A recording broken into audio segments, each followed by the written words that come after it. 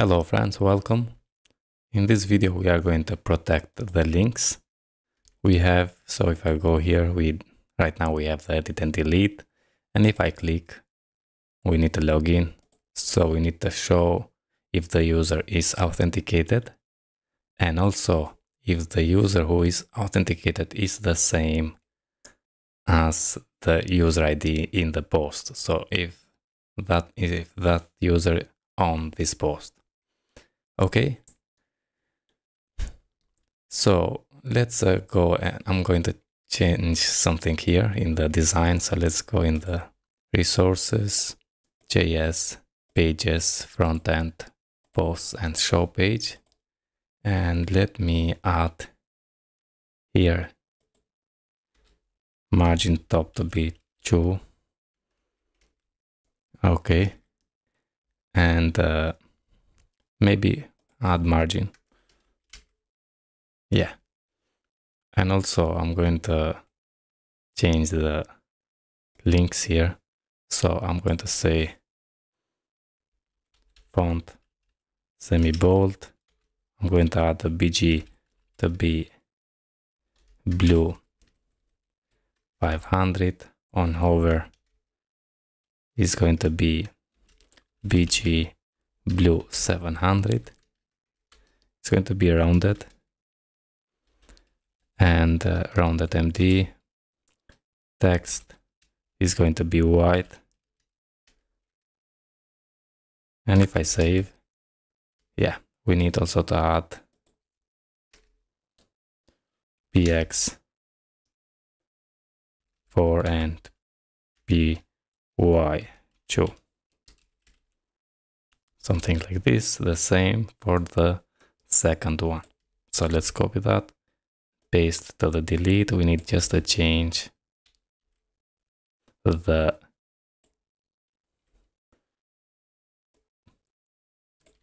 okay, so we need to change the blue to be red, and we are okay. And maybe add to this one margin right to be 2. Yeah, and now we have edit and delete. Very good.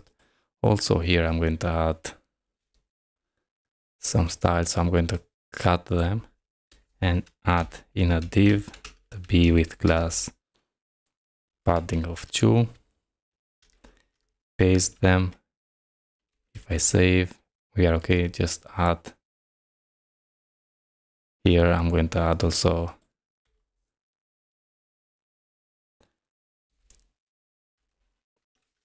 me white 2. Yeah, I think it's looking more nice now. Okay, now let's protect this. First, we need to protect if the user is logged in. So check if the user is logged in. If I go here in this div, when we added the link, we can say if, and in our app HTTP middleware we have the handler inertia request, and we added this auth check. So we can say if we can check with that one for the user if the user is authenticated or not. So we can say $page probe auth, and here we can say auth check. If I save and let's go, now we don't see. If I go and log in here, and we can log in with a test user, and let's go now to the /r/Laravel, go to this one. Yeah, now we can see.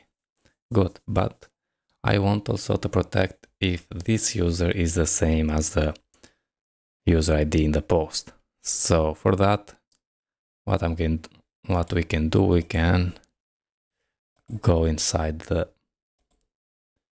resources and the post show resource when we created that in the previous video.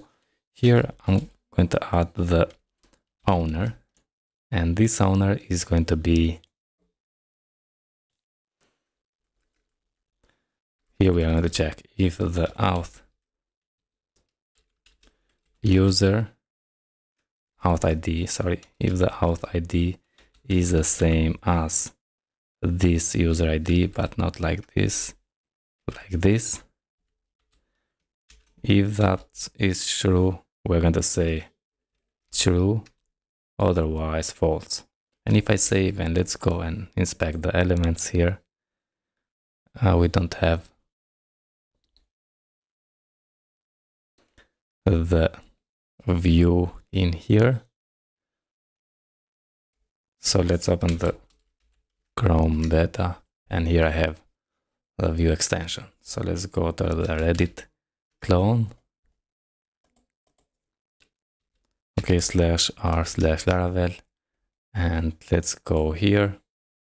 We see that. Now if I inspect the elements and go to the view, go to the show, and we have the post. Inside the post we have the data, and the owner is true. If I go and log out, and I'm going to log in with another user I created behind the scenes, so I name it second mail test and add the password. Now this is not the owner, the same as the post ID. Now if I go in the /r/Laravel, go to this one, and we see that. Now if I go in the show and check based on this owner, okay, here we can say also and post.data.owner. So now this is going to return true if this is true. Otherwise, it's going to return false. And now if this is false, it's going to hide that. If I save, and you can see we don't see that. Okay, now let's go back and log in with test user.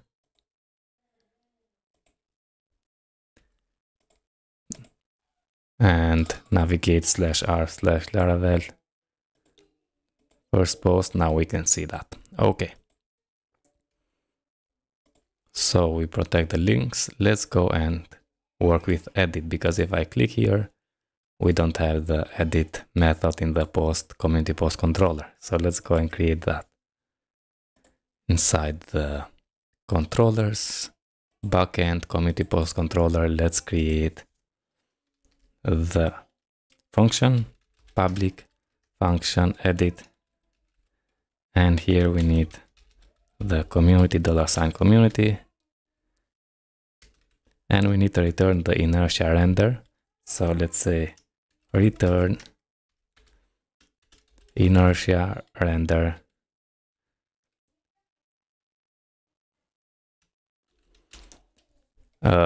communities post edit, but we don't have that. Also we need here the post $post, and why it's not auto completed. Okay, and let's add here the post like this.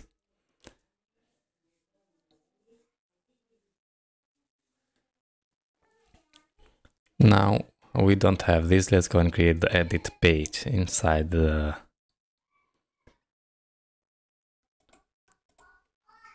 pages. We have communities, posts, and let's save this create page as edit.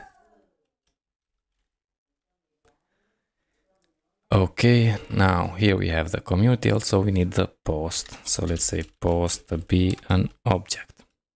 Good. Also here now we can say the title is going to be auto completed with the post title. So we can say props dot post and add the question mark here dot title.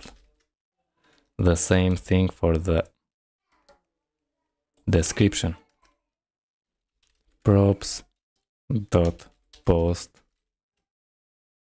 dot description, and the URL the same thing. Props dot post dot URL.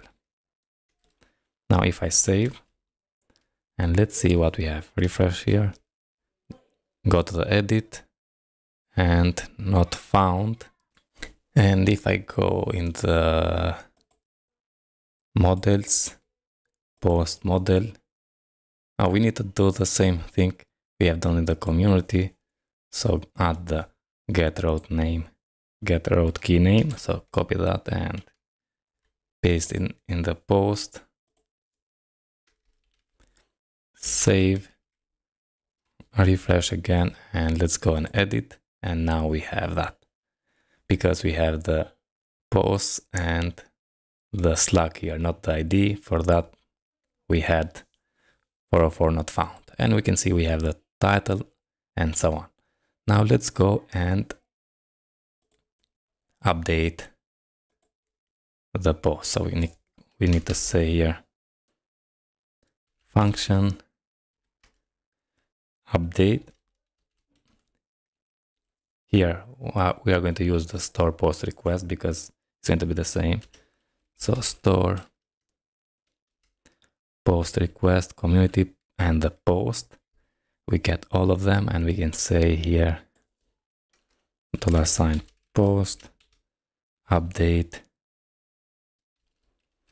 and we are going to update only the request validated.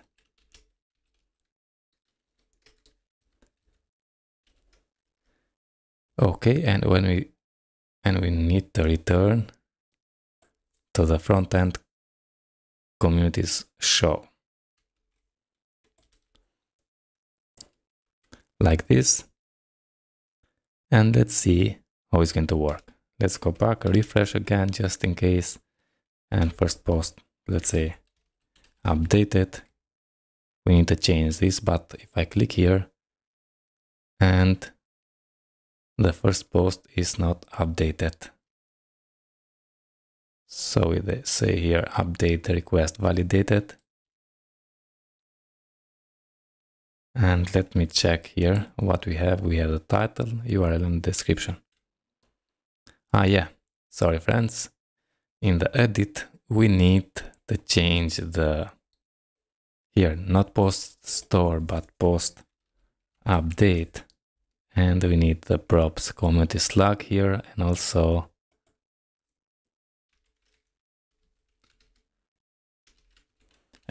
the props post slug. Now if I save and go and try again, go and edit this, update it again, go and store, and the method, yeah, my mistake, form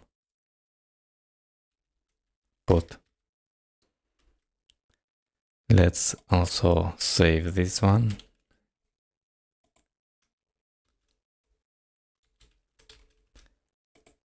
And now it's updated. Go back, remove that one. And why we need to go in this post show. So let me just change this. Instead of communities, we need to say posts.show, and here we need to say community slug and also the post slug, $post slug, because we need to go in the post show. So let's remove that, go back. Yeah, we are here. Now let's change this store to be update. So in the edit view here, we need to say update. Okay, refresh. We have update. So let's add one more time to be updated. And let's remove and say here google.com just to see. And we update, and we have google.com and updated here. Good. Also, if I remove this and say update, we have the title field is required. Very good. Go back, and now let's work with delete.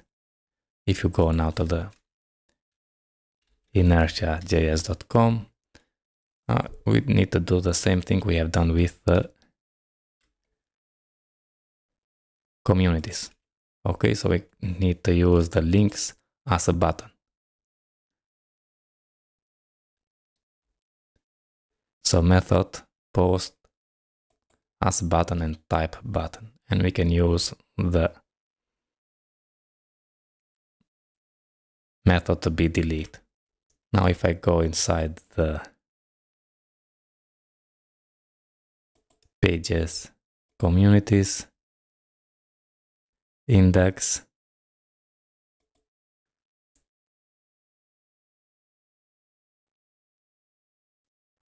and we have the link here to delete. So link with root and as method delete. So let's do the same thing. Method delete as a button and type button.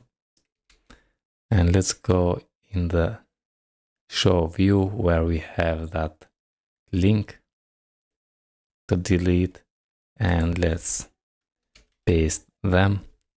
So method delete as a button and type button. Now the href is going to be communities posts and destroy. Okay, let's go in community post controller and create the destroy method. Function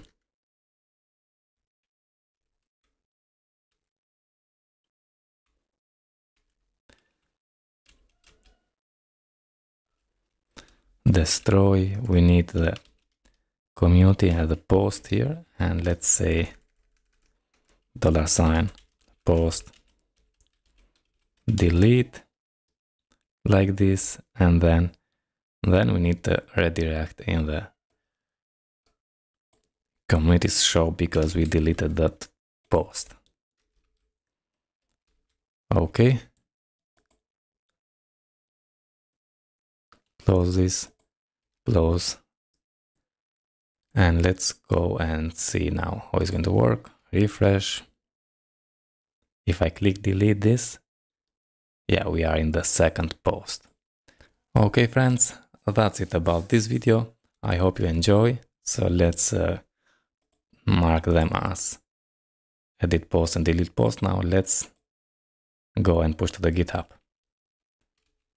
As always, say git add, git commit, edit and delete post. And say git push. Okay friends, that's it about this video. I hope you enjoy and see you in the next one. All the best.